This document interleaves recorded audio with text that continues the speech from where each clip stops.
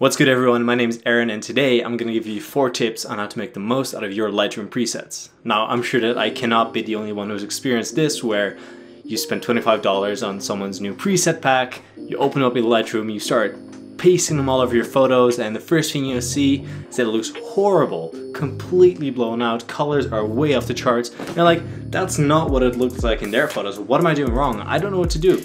So today I'm going to give you these 4 tips that you should probably try out first before you throw your computer out the window.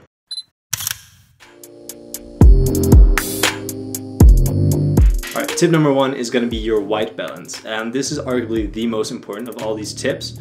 White balance is such an underrated factor. Sure, you can use it to warm up your photos or cool down your photos, but if your white balance is off, it means that you're going to get weird color fringing, the colors that you do have are not going to look the way they're supposed to, and 9 out of 10 times this is the culprit that's going to make your Lightroom presets look like crap. Let me show you what I'm talking about. So I've got this image right here of my friend Daniel back in Toronto. You got the Sienna in the background. It's a little underexposed, but it's all good. Now, let's say we try and run this one preset of mine on here called High Noon. What you're gonna see is that his skin just looks pale and pink and weird. It just doesn't look good at all. So how can we fix this? Now, this preset was made to look very cool and give those blue tones a kick, but the skin tones suffer as a result. But if you warm this shot up just like a little bit, just that one minor tweak in white balance brought out the life in his skin. It almost looks summery. It still has that cool edgy vibe, but at least his skin tone is on point right now. And that's just by tweaking the white balance. Tip number 2 is going to be exposure.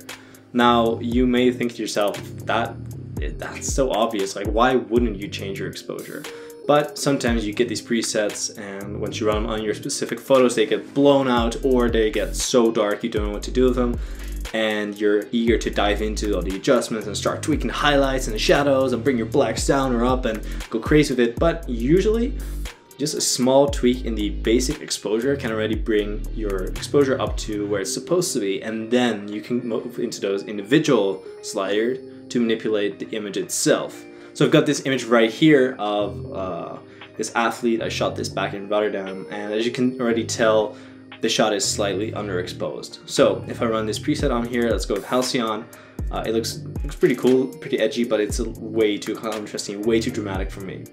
Now what I could do is bring up the blacks right here, but if I do that, you're gonna start to mess with these darker blacks in his shirt right here, and I'm not too big a fan of the look where the blacks turn into like straight up gray. I like my faded looks, but this is too much. So instead of messing with the blacks, what we're gonna do here is just barely bring up the overall exposure. Now what that does is the entire image has become a lot lighter, but we still have those deep blacks in his shirt, in his backpack. The shadow in his face is still pretty dark, which I do like a lot more. Tip number 3 is adjusting your camera profile. Now, a few months ago, Lightroom put out this update where they implemented these new Adobe standard color profiles. And essentially what these profiles do is they change the way the algorithm interprets the raw data from your camera. So when you implement a raw data file into the software, in this case Lightroom, the algorithm determines the image that you're going to get out of that, which is the image that you're going to work with. Now by changing the profile according to whatever kind of photo you're working with, it's going to change the way your image is going to look. Let me show you what I'm talking about. So if we stick with this image right here that my friend Floyd took back at Moraine Lake, we're going to apply a preset. Let's go with Halcyon. Right now it's set to Adobe Color, which is their standard interpretation. That looks pretty good, but right now I'm kind of bothered by the orangey tones in my face right here. I don't know, personally I like a suntan, but this just looks unnatural. So what we're going to do is we're going to go over to the camera profiles. You're going to find those at the top of your basic adjustments. And let's run through these. So if you set to Adobe Landscape, you can see it just becomes much more punchy, much more vibrant. That's not a good look in my opinion. But like the name suggests, this will work well if you're shooting a landscape with a lot of colors that are kind of hidden in the landscape itself. Switching the profile to Adobe Landscape, you can bring those out again. Now if we try out another one, let's say Adobe Portrait, that looks good. I really like the way this looks. And the reason for that being is that the skin tones are now smoothed out. They're not as punchy, not as orange anymore.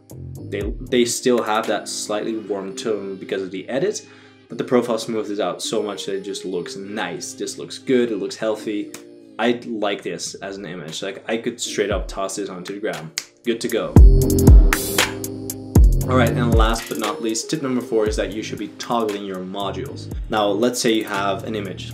We're using this portrait of Daniel again. We apply our preset and you just don't like it.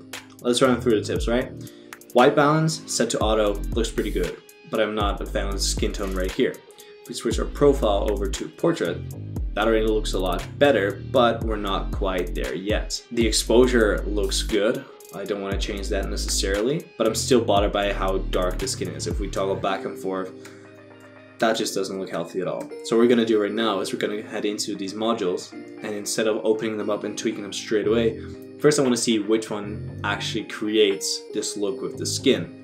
So we're going to be toggling them on and off one by one. Now if we go to the tone curve, that determines so much of the image, I don't necessarily want to mess with that straight away. So I'm just going to leave that as is.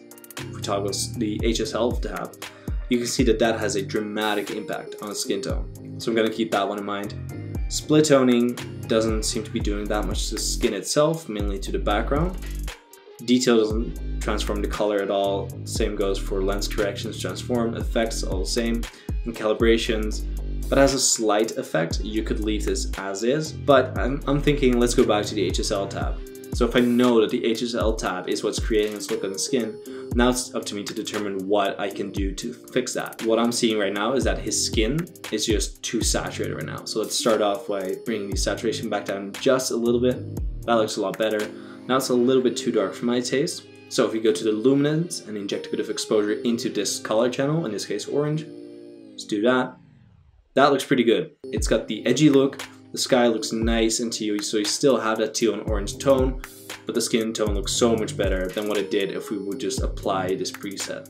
Now the entire reason I made this video in the first place is because as of today my own presets are available for purchasing on my website. I've been using them in this video, and if you'd like to have them for yourself, you can buy them by clicking the link in the description below. If you do decide to pick it up and support me, thank you so much. It truly means the world to me. You're helping me survive here in Canada.